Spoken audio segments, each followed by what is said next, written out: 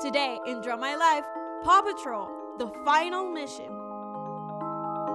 My name is Officer Michael. I've worked with the ABPD for about 10 years now. It's not the most exciting job in the world, but it helps pay the bills and put food on my table. So I can't really complain.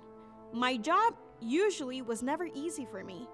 There were days that I worked for an 18-hour shift due to all the calls we received for simple mishaps. Small things like cats and trees, little fires, and occasionally a missing person every now and then. However, a small group of puppies changed my job completely. They were called the Paw Patrol. Honestly, these pups were a blessing. They meant the world to me. I remember them perfectly. Chase, the police dog, Marshall, the fire dog, Suma, the aquatic pup, Rocky, the recycling pup, Sky, the air pup, and Rubble, the construction pup. Thanks to them, peace prevailed in Adventure Bay. Plus, they had a 10-year-old leader, Ryder, a very mature and intelligent boy. He not only assembled the group, but also made their base and tower. Hell, I even got the opportunity to meet the Paw Patrol in person. And let me say, it was a wonderful experience. They were well-mannered, polite, respectful of their authorities, and they sure loved to play around. They always wanted me to stay and play fetch with them. Now, you might think that with the Paw Patrol going around and filling in our duties, there might be a bit of resentment by the other cops or firefighters for them taking away some of the opportunities to make more money, but that wasn't the case at all. For years, we had broken our backs to do some small odd jobs, but now we had the opportunity to actually focus on more real cases. So yeah, honestly, the Paw Patrol was awesome. However, that all ended about a year ago, and let me just say that it was something dreadful.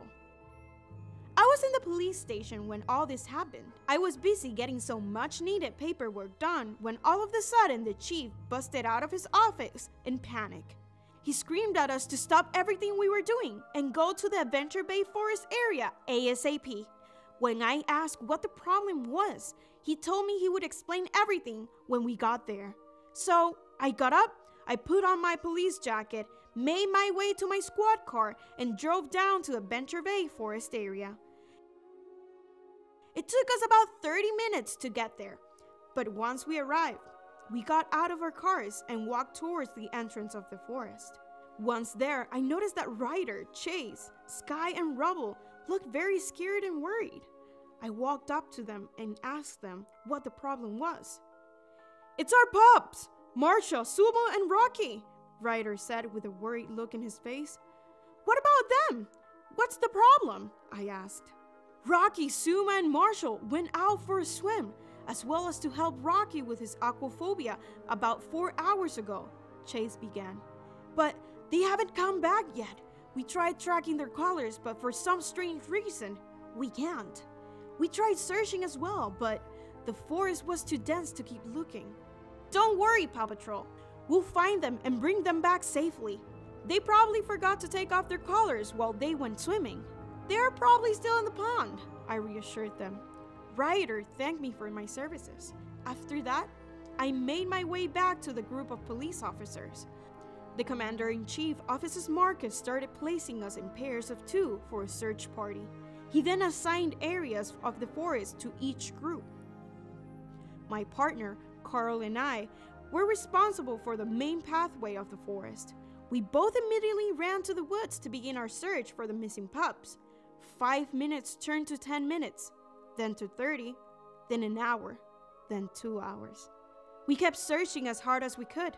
After about 3 hours of our exhaustive search, the sky began to darken. My partner and I pulled out our flashlights and kept going. After about 10 minutes of walking, I felt something wrapped around my ankle. I lifted my foot and shined my light at what had caught my foot. What I saw made the hairs on the back of my neck stick up. It was one of the pup's collars. It looked as if it was yanked off something. or in this case, somebody's body, as the plastic clasp that held the collar together was practically snapped off at one of the edges. The badge was smashed to bits and scratched in many places, so it was impossible to read the name written on it. There were also traces of blood that stained a big part of the collar. Honestly, it would have been easy to not know it was Marshall's necklace if I hadn't seen the light red fabric that peeked underneath all the blood. I looked at the collar and then to my partner, who had a look of worry plastered on his face. I immediately grabbed my police radio and dialed the chief of police. "Chief Marcus, this is Officer Michael. Any updates? Did you find the pups?" "Negative, Chief. I did find Marshall's collar, covered in blood." "Copy. Keep me posted, officer." I put my radio away and kept looking around the dense forest. Now, the darkness of the night had practically taken over the forest.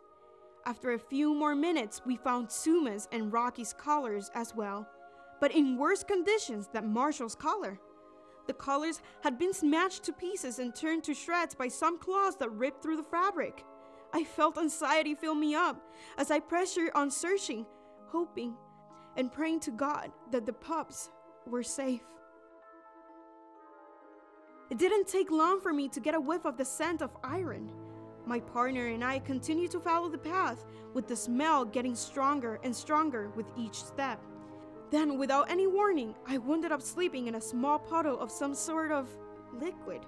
Once I shined my light at myself to inspect for any injuries, I saw a large amount of blood splattered all over my bulletproof vest in a large puddle underneath me.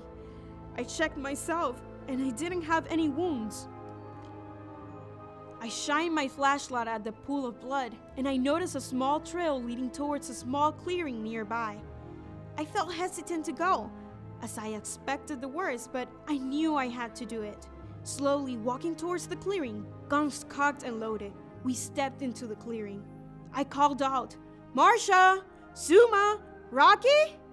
Then I heard a small, weak moan coming about 10 feet away from me. I shined a light towards it, and my heart sunk to the bottom of my chest.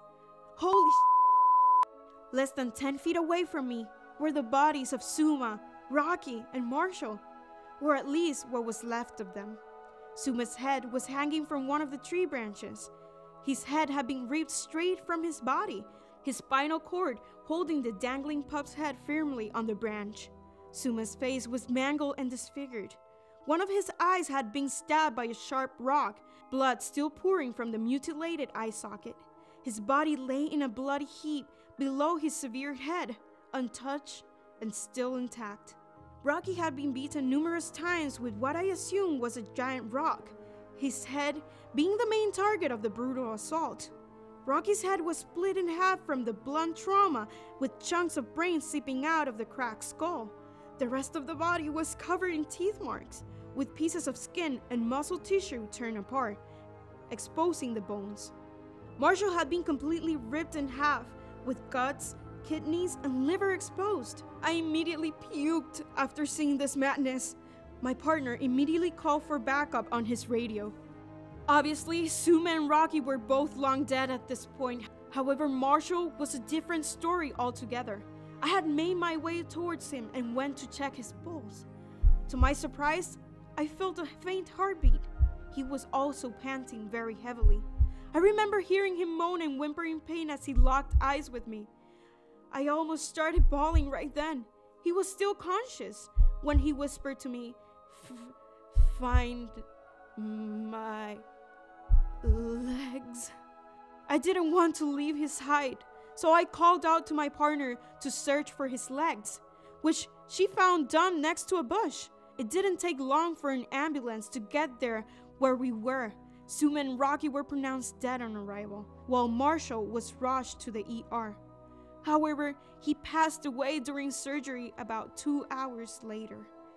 I usually don't cry during 911 emergencies, but that day, I bawled my eyes out like a baby. There was a funeral for the fallen pups. They were buried in a coffin painted with the color of the cars they drove for each mission, with flowers and candles surrounding them. The mayor herself was the one who presided it. Needless to say, the funeral was brutal, to say the least. There wasn't a single person that wasn't crying their eyes out. Ryder, Sky, and Rubble were shattered. Ryder couldn't even look at the coffins, and Chase was simply inconsolable. Everyone, including Ryder himself, gave a very touching eulogy. They were all buried on the hill of Adventure Bay Cemetery, with large tombstones decorated with gemstones and images of each pup inscribed on each slab of stone. The funeral concluded with each of the deceased pups getting a 12-gun salute from me and my fellow cubs. A few days passed. One night, I received a disturbing call. "We need help! Please, all blood!" The line died. I think that was Chase. You want to know what happened next? Make sure to like this video and subscribe to find out. See you in the next one.